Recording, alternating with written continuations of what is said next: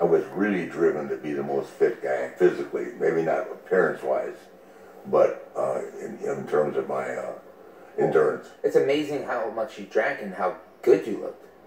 Yeah, can you imagine if I didn't drink like that?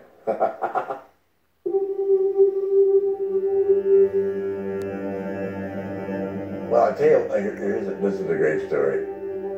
I go to the sports psychologist, and so you do the initial paperwork, you know, you know, how many times you masturbate a day? Twice. Every day? Yeah, depending on where I am, yeah, okay. And then, that's the first question, right? Then, so, how much do you drink a day? I said, I'll drink at least 10 beers and probably 5 mixed drinks. He said, well, how many days a week do you do that? I said, every day. He said, what do you mean every day? I said, I work every day. I drink the beer in the car, I get to the hotel, and I drink vodka. He came out of a chair like that. You drink every day, 7 days a week, 365 days a year, and you've been doing that for how long? I said, well, it was 1989, I started in 72, do the math, almost 20 years. He said, that's not possible.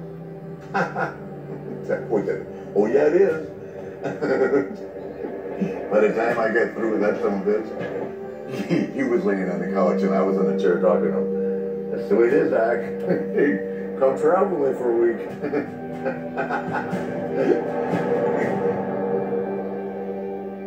You still have a good time and socialize without drinking? I don't know. I've never tried it. Why would I?